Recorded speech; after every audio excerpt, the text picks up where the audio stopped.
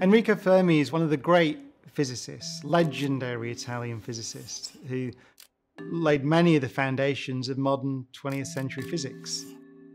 The Fermi Paradox is probably the thing he spent least time on, actually. It's almost one throwaway remark.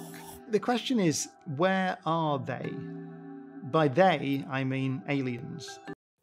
Famous physicist Brian Cox has finally got an explanation for the Fermi Paradox, but it's unbelievable and somewhat shocking. We know that we live in a big old galaxy, in a big old universe. The Milky Way galaxy, we now know, has something like 400 billion suns. And we now know that most of those suns have planetary systems around them. And so there's a lot of real estate, and there's been plenty of time for civilizations to develop. The Fermi Paradox, at its heart, is the statement that, notwithstanding the fact that there have been billions of years on billions of worlds for civilizations to arise, we see no evidence of any of them in the galaxy at all. So the paradox is why? For the last 60 years, we've been observing the cosmos, searching for signs that indicate we're not alone in the galaxy. The more we discover, the harder it is to believe that we're the only ones. Consider this. There are around 2 trillion galaxies in the observable universe. Each galaxy contains, on average, 100 million stars. Some supergiants have 100 trillion stars, and our Milky Way galaxy alone has between 100 and 400 billion stars. It's likely that there are at least as many planets orbiting these stars with complex planetary systems similar to our solar system. This leads to the big question: where is everyone? And why haven't we been contacted by an extraterrestrial civilization, even within our own galaxy? Well, Brian Cox has an explanation for this. The Fermi Paradox describes the puzzling lack of evidence for extraterrestrial intelligent life. Despite the galaxy's vast number of stars, and the likelihood that many of these stars have planets in the habitable zone. Given the abundance of such planets, including Earth-like and super-Earths, the Milky Way should be full of intelligent life. We should have detected signs of advanced civilizations by now, such as warp drives or other advanced technologies. There could be several explanations for this paradox, or it might not be a paradox at all. Many books have offered various solutions to the Fermi Paradox, ranging from logical to somewhat frightening. One logical argument suggests that any existing civilizations are too far away to make contact. Unlike the instant communication depicted in science fiction films, communication across vast distances doesn't happen quickly. Light waves, radio waves, and other electromagnetic waves travel at the speed of light, about 300,000 kilometers per second. While this speed is extremely fast, it's still not sufficient. A light year, the distance light travels in one Earth year, is approximately 9 trillion kilometers. Imagine for a moment that there's a colony on Proxima Centauri, the closest exoplanet to Earth. If they radioed Earth to ask how we're doing, it would take 4.2 years for their message to reach us, and another 4.2 years for our reply to reach them. This means it would take a total of 8.5 years for them to receive an answer. The immense time gap makes it difficult to envision what kind of conversation could unfold between Earth and the colony, and that's just from our nearest neighboring system. Consider now the Andromeda Galaxy, which is 2.5 million light-years away. Any message we receive from there would have traveled for 2.5 million years, and the civilization that sent it would likely no longer exist, unless they had achieved interstellar travel capabilities. While we've been searching for radio signals from extraterrestrial civilizations, we've also been emitting plenty of our own. Could someone out there hear us? The Milky Way galaxy is over 150,000 light-years in diameter, and we've been sending out radio signals for just over 100 years. These signals have only traveled about 100 light-years. The blue dot in this photo represents a diameter of 200 light-years, highlighting why it's possible that no one has heard each other yet. However, this depends on how long a civilization has been broadcasting radio signals. A study using a model with estimated parameters on the distribution of stars in the Milky Way galaxy and the potential frequency of life concluded that only 1% of the Milky Way might have been covered by radio transmissions from different planets. It suggested that we might have to wait about 1,500 years to have any chance of hearing an alien broadcast. However, another study argues that it could take another 400,000 years before we detect a signal from an intelligent civilization. A more unsettling explanation for the silence of outer space is that we might be the first advanced civilization to reach our current technological level, which is quite low on a galactic scale. This suggests that humans may have emerged in the universe too early and could go extinct before other intelligent beings appear. We have yet to achieve interstellar travel, though figures like Elon Musk suggest it may be possible in the future. We also have not fully harnessed the sun's power, which is expected to engulf the inner planets of the solar system in about 5 billion years. However, Earth will likely become uninhabitable long before this cosmic event. With this in mind, humanity must be prepared to leave Earth and find a new home to survive among the stars. This stellar evolution occurs with all main sequence stars and could eliminate many life forms and possibly advanced civilizations before they discover interstellar travel. Main sequence stars, including our Sun, make up 90% of the stars in the universe. However, the opposite could also be true. What if we're the last ones left behind? There has been ample time for advanced civilizations to explore the stars, with many having the opportunity to rise and fall. However, some researchers offer different explanations. American astrophysicist Michael Hart argued, "They are not here, therefore they do not exist." He suggested that expanding across the Milky Way galaxy could be achieved in a time frame much shorter than the galaxy's age. Humans could start this expansion by sending expeditions to the 100 nearest stars, all within 20 light-years of the Sun. Each colony would then launch its own expeditions, and so on. At this rate, most of the Milky Way galaxy could be explored within 650,000 years. Even if we assume the time between voyages equals the duration of a single voyage, the total time to traverse the galaxy would only double. Considering that the Milky Way galaxy is approximately 13.6 billion years old, there has been plenty of time for an advanced civilization to reach us, unless they began space exploration less than 2 million years ago.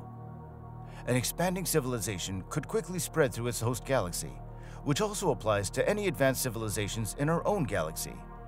Thus, the absence of extraterrestrial settlements in the solar system might suggest that such civilizations do not exist, assuming their expansion would be uniform throughout the galaxy. The lack of a galaxy-spanning extraterrestrial civilization might mean either interstellar travel is too challenging for civilizations to develop, or that the evolution of life is a rare event. Some researchers propose that civilizations might migrate to a nearby K or M dwarf star before stellar evolution destroys their home planet. Hansen and Zuckerman estimated that this motivation for civilizations to move from short-lived to long-lived stars could mean that the fraction of surviving civilizations around low-mass stars ranges from 30 to 72%. The question still remains, where are they?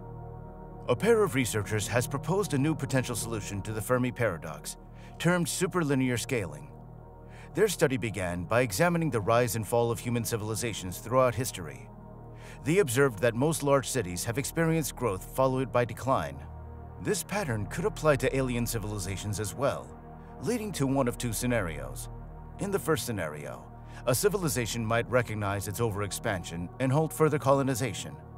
In the second scenario, the civilization fails to notice its problem and continues to expand rapidly, colonizing other worlds until the energy demands become unsustainable. If the civilization does not address this issue, it could reach a point of no return, resulting in its eventual collapse. One of the most intriguing aspects of this study is that if it weren't for the vast distances between us and other stars, we would easily detect an alien civilization on the brink of collapse due to the immense energy it would emit. Another interesting theory suggests that some extraterrestrial civilizations might be hibernating or remaining silent while preparing to relocate to another part of the galaxy. American astrophysicist Michael Hart proposed that civilizations could use close stellar encounters to spread across the galaxy quickly, without needing relativistic space travel. This could explain why we haven't observed any signs of such civilizations yet. For example, when launching a rocket to Mars, we wait until the planet is closest to Earth. Similarly, extraterrestrial civilizations might be waiting, possibly for centuries, to move through the nearest star systems. there are additional reasons why we might not see or hear from aliens from another world. Several authors, including the renowned Carl Sagan, has observed that exponential population growth across the galaxy is unsustainable. Therefore, any effort toward galactic-scale expansion would likely serve purposes beyond meeting the demands of a growing population or increasing energy consumption. Carl Sagan argued that a sufficiently advanced civilization, a civilization that can build interstellar spacecraft and communicate across interstellar distances, perhaps is wise enough to have overcome those primitive instincts, the instinct to cause trouble, to fight wars, to colonize, to walk over other civilizations. Perhaps it's inevitable that with technological advance ultimately comes wisdom. Maybe it's like Star Trek. Maybe it's the Prime Directive. Animals who happen to look like us. Still thank the Prime Directives for this planet? I don't think we have the right or the wisdom to interfere, however a planet is evolving. Maybe it's morally certain that if you're sufficiently advanced, you decide to take the position that you will never introduce yourself or interfere with another civilization. But it's a hypothesis.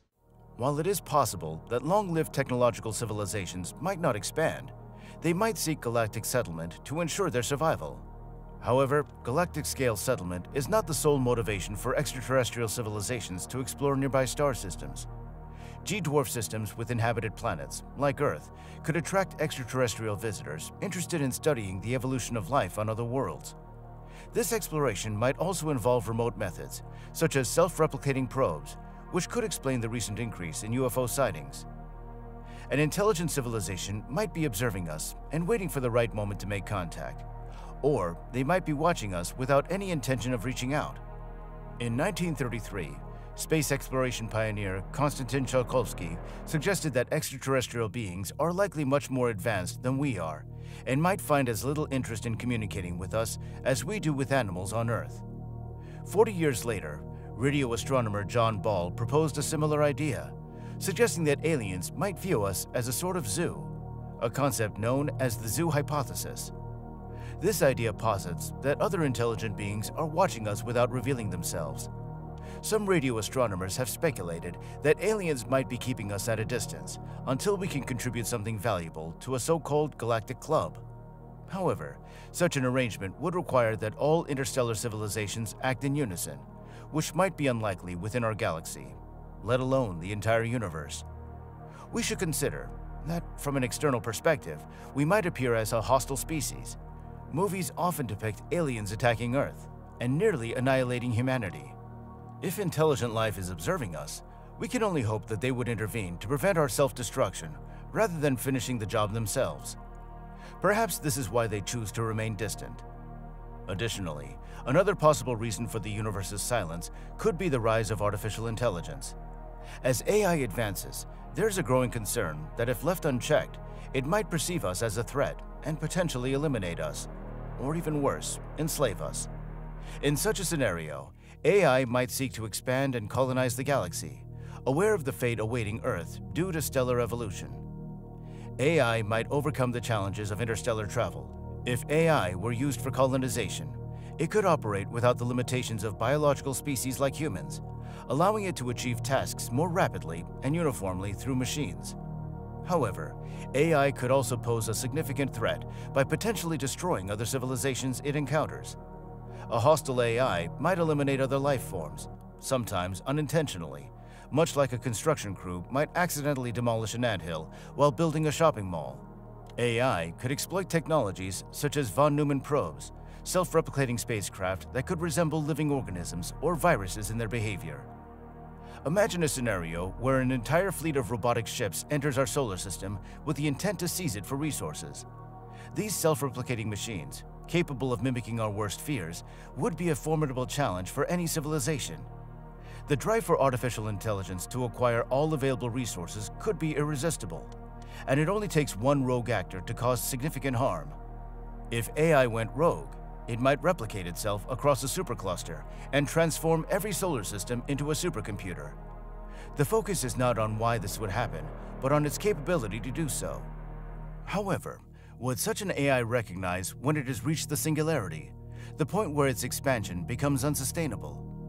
If it fails to recognize the risks of rapid growth and doesn't act in time, the AI civilization could collapse. This might explain why it seems as though we are the only ones left in the universe. Perhaps, at some point in the future, AI did take over, wiping out humanity like in the Terminator movies, and then colonized the galaxy, potentially eradicating other life forms and advanced civilizations. When this machine civilization eventually collapsed, it might have created a simulation of humanity to understand its origins and the reasons for its downfall. This idea, though far-fetched, could offer explanations for some of the mysteries we face. Another possibility is that there simply may be no other civilizations, eliminating the paradox. All the scenarios we considered rely on the assumption that numerous undetectable civilizations exist. However, not all researchers agree with this assumption, and some argue that the Drake equation may overestimate the likelihood of life's emergence. Researchers adjusted the equation and concluded that there is a substantial probability of no other intelligent life existing in our observable universe. They estimated the likelihood of being alone in our galaxy to be between 53% and 99.6%, and in the entire observable universe between 39% and 85%. The Great Filter hypothesis suggests that civilizations must overcome significant obstacles to advance. The first challenge is having a planet in the star's habitable zone where life can develop. Life then needs to reproduce using DNA and RNA. Simple cells must evolve into more complex ones, and multicellular organisms must arise and reproduce. These organisms must develop the capability to make and use tools, create advanced technology for space colonization, and expand to other worlds without self-destruction. With that in mind, planets that might host some form of life could be relatively common, but those with advanced technological civilizations are likely much rarer. In the Great Filter theory, something often goes wrong, such as planet-killing asteroids, catastrophic climate changes, or unstable stars, which may prevent the emergence of advanced species. This leaves us questioning whether we're alone in the universe. Brian Cox explores the Fermi Paradox by reflecting on our own growing knowledge of the universe. Initially, humans thought Earth was unique, but science has shown us that our planet is just one among many in a vast cosmos. With advances like the Kepler telescope, which has identified thousands of exoplanets, we now understand that most stars have planets. Estimates suggest that there are around 20 billion Earth-like planets in our galaxy alone. Despite this, we haven't found evidence of extraterrestrial civilizations. This mystery is at the heart of the Fermi Paradox, named after physicist Enrico Fermi, who questioned why, with so many planets and so much time, we haven't detected any signs of advanced life. Cox discusses several theories that might explain this. One idea is the Great Filter, which proposes that there is a significant barrier in the development of intelligent life. This barrier could be something that prevents civilizations from advancing to a point where they become detectable. Another possibility is that advanced civilizations might evolve beyond physical forms, becoming digital or machine-based entities that don't engage in space exploration. Cox also mentions the zoo hypothesis, which suggests that advanced extraterrestrial civilizations might be observing us without revealing themselves. On the darker side, there's also the possibility that we're among the first intelligent civilizations in our galaxy, and that others might not emerge for a long time, or perhaps never. He also highlights that discovering complex life, like planets or animals on Mars or Jupiter's moon Europa, would be groundbreaking. However, the paradox remains. Given the vast number of planets and the potential for life, why haven't we found any signs of other intelligent beings? Cox believes that the absence of evidence doesn't necessarily mean we're alone, but it does raise important questions about the nature of life and our place in the universe. That's all the time we have for today. But before we sign off, we would love to hear your thoughts on why we haven't made contact with other civilizations yet. Please share your ideas in the comment section below. And thanks for watching.